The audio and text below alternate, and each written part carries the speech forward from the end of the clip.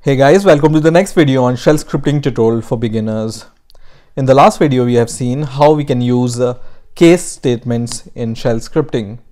Now in this video we will take one more example on case statements and we will consolidate our knowledge which we have gained in the last video. So we already know that how a case statement works in scripting, and this is the basic syntax which we have learned in the last video. So let's take an example and this time we are going to use some patterns to evaluate some cases. So let's say we want to allow the user to enter any character, and then we will evaluate that character, and based upon the character entered by the user we will display if it's a capital letter or a small letter or integer or some other special character, or it's not a character, he entered some string, for example. So let's get started. So what I'm going to do is, on the top I'm going to ask the user to enter some character. So I will just use -e for this, and I will say enter some character, and then we will allow the user to enter the character on the same line, right? And then we will take that character using the read command. So just write read, and then we will save it, for example, in a value. So just write value variable, and then we will take this variable. So I'm going to remove this variable because we don't need this variable.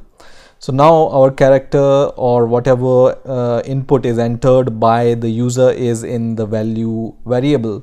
So we will evaluate this value expression, and then we will check if it's a capital letter or small letter, right?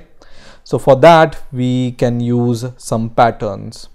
Now how pattern works? So for example, we want to evaluate if user has entered the small letter A to Z. So we can use this square bracket, and then you just need to write A and then -Z, and this pattern represent that we are expecting a small letter between A to Z. Okay, in a similar way, if we want to evaluate a capital character, then we can just say capital A to Z, like this. So this is the pattern for capital A to Z, right? Now if we want to evaluate the number, any integer 0 to 9, so we can just write 0 to 9, right?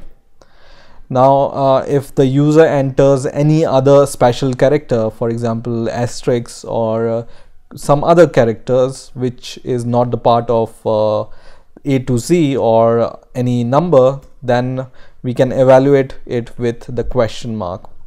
Now what is question mark? Question mark is a pattern which expects any special character or any character which is one letter character, right? And this asterisk or star symbol awaits for more than one character, so it can be one or more than one special character. So if the user enters for example any string and not a character, then it goes into this situation or in this case, and this is for only one character, any special character, right? And here we can echo that character. So for example, user entered value, and then we can just say A to Z, smaller letters, right? In a similar way, for capital A to Z, we can just write here capital A to Z, and in the case of integer, let's copy this and paste it here, and we will just say 0 to 9, and in the case of question mark, we will just say it's a special character, right? And in the last case we will just say unknown input. So we will just write here unknown input. So let's run the script and let's see what happens when we run this script. So let's run the script, and let's enter any small letter, for example F, and then press enter, and it says the user entered letter F, which is between small a to small z, right? Once again, let's run the script, and this time we will enter the capital K, for example, and then press enter, and you see there is an error here, because we were expecting this statement to be printed, which is capital A to capital Z, but here it prints user entered capital K, but then it prints small a to z, so it goes into this condition. And if you also get the same error, then most probably you need to do a small hack, and this is you just need to set the lang as C. So just write lang is equal to C, so in capital lang is equal to capital C, and this means you are setting a lang environment variable is equal to C, right? And this means that you are using the safe local everywhere in your operating system.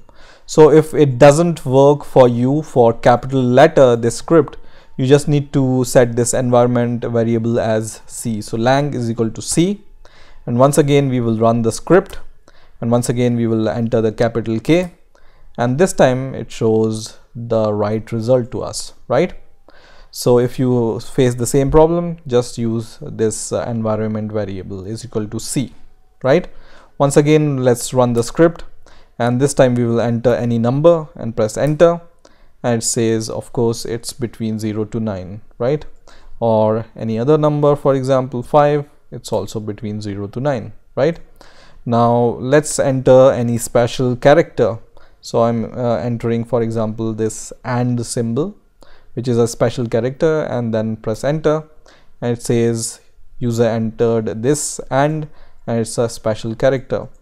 Now let's enter any random string, and let's see what's the result. So it says unknown input, right?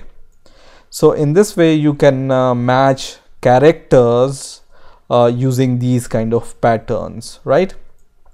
For more information on patterns and regular expression, you can always search for a regular expression, and you will see a Wikipedia page on regular expression, and you will be able to understand and read there what this square bracket is, what is minus, what is this question mark stands for, or what is this asterisk, everything. So the Wikipedia page for regular expression has a good explanation on patterns. So just read that Wikipedia page, and you will be able to understand these patterns in a better manner.